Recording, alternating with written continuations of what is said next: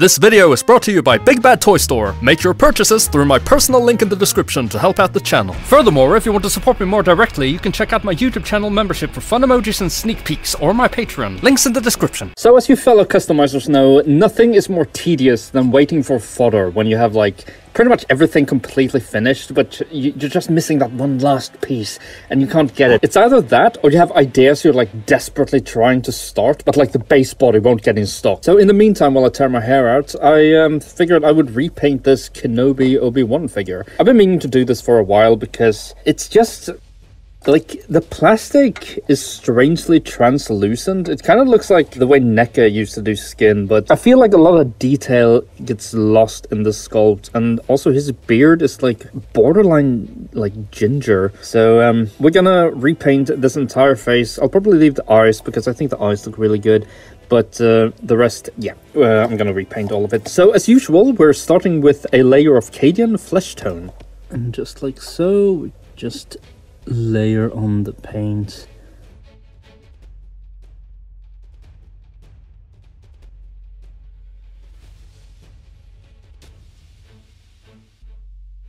So when it comes to Kenobi, it's very like mixed, like how I feel about the show. I would say I honestly liked the show for the most part. I feel like there were several really unnecessary bits, like pretty much everything with Reva, and like that entire ending bit with Luke was completely unnecessary. It also felt a bit cheap at times, like when they're chasing Leia throughout the woods. I thought Ewan McGregor did perfect. I really enjoyed Vader in the show. I think Disney in general has done a really good job of making Vader seem like this impossibly like strong force of nature that you can't really do anything about. And if you have a chance, there is an edited movie version of Kenobi that I highly recommend, because it kind of trims out a lot of the fat and it makes for a lot of better of a viewing. So, layer 1, and now we wait for this to dry. Okay, so with the initial layer of Cadian flesh tone on the head, we have mixed a little bit of white with the Cadian flesh tone, and we're just very gently going to cover the head in that color. And this is almost like a dry brush, but as you can see, I'm not using an actual dry brush, I'm using a layer brush. And the way this works is that I think the paint hits everywhere, but in the recessed area it just hits a little bit less because I'm quite careful, so that the recessed areas still pop a little bit more with the original base color. And I want it to be a bit subtle anyway, so this works out perfectly in my favor. And then down here on the neck you can be a little bit less precise with it. So now we'll let that dry. Okay, so I think we have a pretty good skin tone now, so we're gonna go to work on the eyes. And for starters, I feel like we need a little bit more black here for the eyelashes, and this is really delicate work. This is the kind of work I absolutely hate doing behind a camera, but I'll try. And I messed up. Why did I even try this? So I scraped off like the tiny little black X's inside the eye with one of these like needles, and then around here we're just gonna use some Cadian flesh tone. Relatively fixed. So now I want to make the eyes a little bit more striking. The eyes are a bit matted out, so I'm going in with some electric blue. And just a little black dot.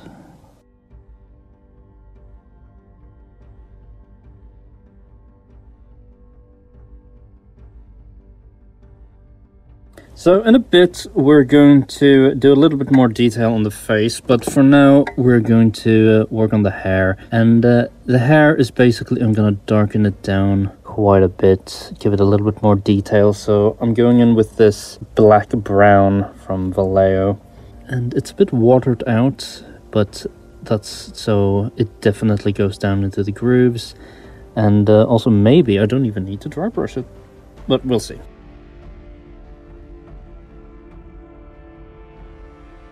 Did a bit of overspill just now, but I can fix that.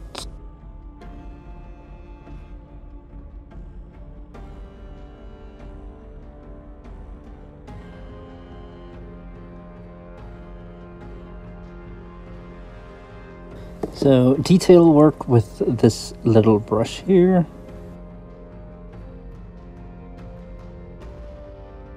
And while we're at it, let's do the eyebrows as well. So, we follow the sculpt and we just do these like upward strokes.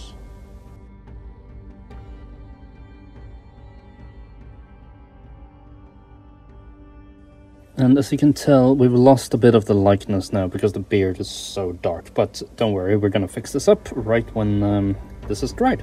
Okay, so now we're gonna do a little dry brush with this regular flat brown.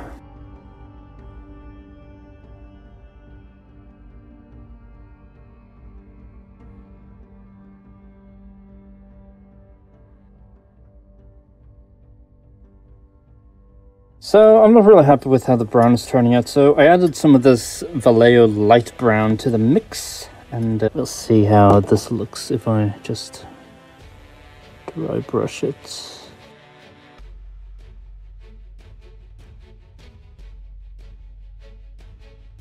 I think this looks a lot better actually.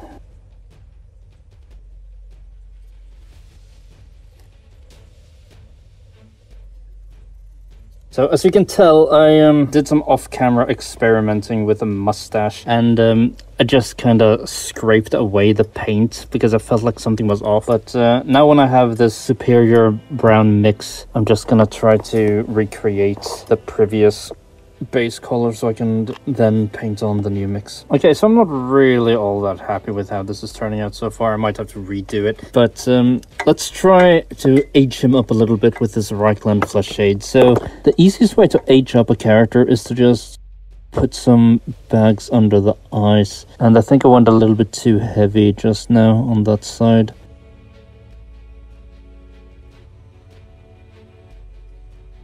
So as you can see, I messed up on this side quite drastically, so I'm gonna have to go in with Reichland flesh shade again.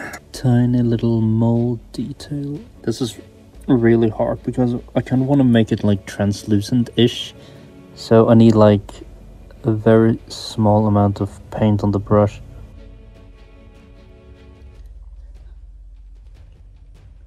Kinda like that. And here we have Mr. Kenobi completed, and initially I wasn't really all that happy with him, but now when I've like done some minor tweaks, I lightened up the beard a little bit, I am really happy with him, especially from like this angle. I think it looks absolutely fantastic. We can do a quick recap. So the skin color is my usual base everything in Cadian flesh tone method, and then we do a lighter coat of Cadian flesh tone mixed with white, and then some very minor shading like in these wrinkles here with Reichland flesh shade.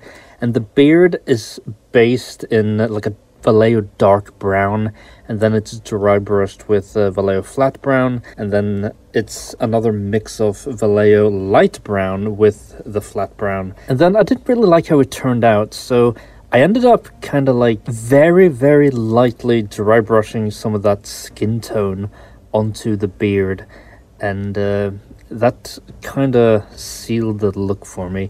I also did the same thing with the eyebrows here, and I did some recoloring of the lips. It's just the Cadian flesh tone and then Reichland flesh shade on top of that. I did some very minor things on the eyes. I brightened up the blue on the eyes to make it a little bit more striking and painted in a new pupil. And then this eye here, it's like a very tiny little extra bit of white down here at the bottom that really made a world of difference, even though you can't really see it probably. I also painted in eyelashes here and here. Really happy with how this Obi-Wan turned out now. I do kind of want his more traditional Jedi robes. I know he gets them in Kenobi at some point, and I'm pretty sure there is a figure of that coming out, so I might just swap the head and put it on that body. Oh, and just now I added like a little bit of grey here to the sides, just to age him up a little bit more. So yeah, thank you for watching and hope you enjoyed. Hello there. Tika, if you're going to steal my parts and then sell them back to me, could you at least clean them first, as a courtesy?